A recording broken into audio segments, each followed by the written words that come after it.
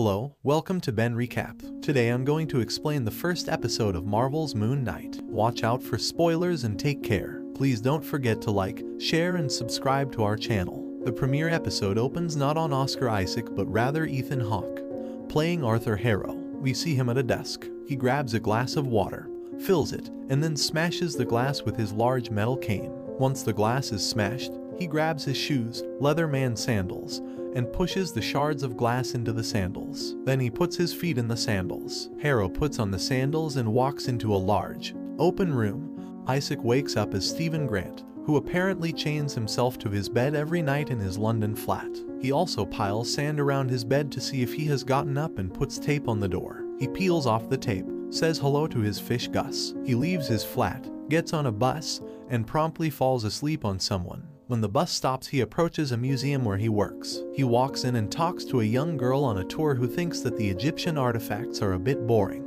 Grant takes a go at this young girl, describing in fairly graphic detail the mummification process. When he describes being judged on an astral plane, she asks him how he was judged. "And not dead am I?" he asks her rhetorically. And then, he's then called back to his job. He's not an archaeologist or a curator or some Egyptian scholar.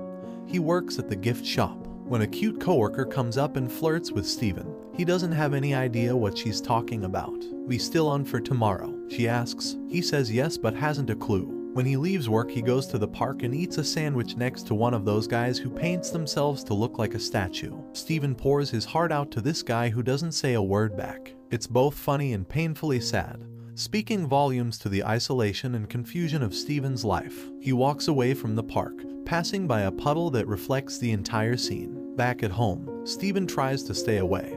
After, getting into bed and shackling himself, he listens to a self-help tape about clearing your mind. He does puzzles and reads books on Egyptian history. He closes his eyes. Maybe this will be the restful sleep he yearns for. When Stephen wakes up, he's in grass. He gets up and it looks like the Alps. He hears a menacing voice in his subconscious, who bellows, "Get up, worm. And then, surrender the body to me." Stephen finds a golden scarab in his pocket. He looks for help and instead finds a pair of goons firing automatic weapons at him. Stephen runs into a nearby village, which has the look of a typical European town. There's a large group of people standing around. Hawke's Harrow walks through them. They clearly respect him. "Who would like to go first?" he asks. A young man moves over to him. Harrow puts the alligator-headed cane on the man's wrists and looks at his own wrist, which is tattooed with scales. As he touches the young man, the scales animated. His fate is in the balance. "This is the face of a good man," Harrow exclaims and lets the man go. Then an elderly woman walks up to him and he does the same thing.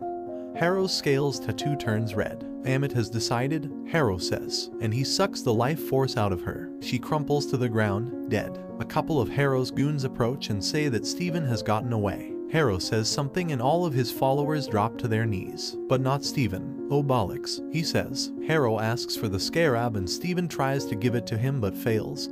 Voices talk to him and his body contorts, keeping him from handing the scarab over. Stephen blacks out for a second and wakes up covered in blood and surrounded by several dead goons. The scarab is also coated in blood. He jumps in a cupcake delivery truck and takes off. There's a very big, expensive-looking car chase, and at one point he cuts off a truck carrying timber. Finally, he gets cut off by the goons, gets out of the cupcake delivery truck, and some of those same logs come crashing down the side of the mountain, killing the goons. Stephen goes about his usual routine but is knocked off his axis almost immediately. He notices that Gus has 2 fins now. He throws the fish in a blender and takes the fish to the pet store. He wants to know if the fish can grow back a fin.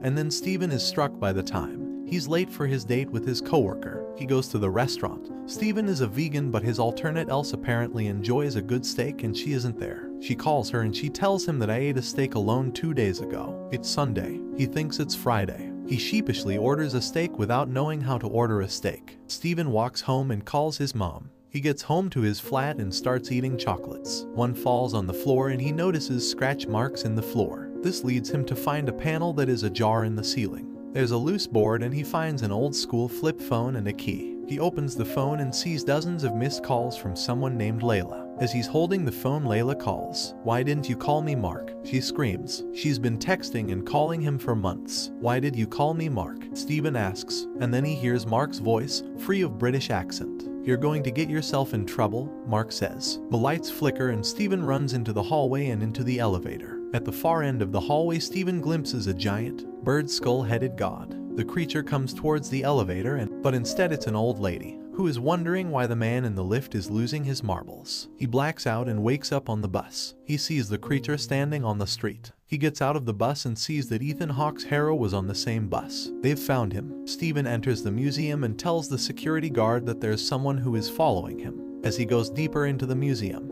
he sees Harrow and some of his goons. He motions for another security guard to escort, but the guard has the same scales tattoo that Harrow has. The security guard is one of them. Harrow starts talking about unleashing a god named Ammit. If she was free, she would have stopped Hitler, Harrow says, before referencing other atrocities like the Armenian genocide. Steven is, to put it mildly, confused. Harrow walks up to him and puts his cane on his wrists. His tattoo starts to animate in a jittery fashion. "There's chaos in you," Harrow proclaims. Steven runs away and Harrow allows it. Later, Steven is doing inventory. He hears a noise and is brought out into the museum proper. He sees what he thinks is a dog, but it's not. It's much, much bigger. It's a jackal-headed god. Harrow comes onto the paw. "Steven Grant of the gift shop, give me the scarab." Steven is chased into the bathroom, which is walled with mirrors. Mark appears in the mirrors. "I can save us," Mark says. The problem is that Steven has to allow Mark to take over. Finally, with the creature just outside the door, he relents. The lights in the bathroom flicker and hieroglyphics appear on the walls, lighting up like neon signs. The episode ends with a long shot that whips around the open bathroom door and pushes in, where a man in a white suit is pummeling up the jackal-headed creature. The character turns around and walks defiantly towards camera. Moon Knight is here, and there's not a damn thing we can do about it. Thank you for watching. If you liked the video, please leave a like, share, and subscribe to our channel. See you later.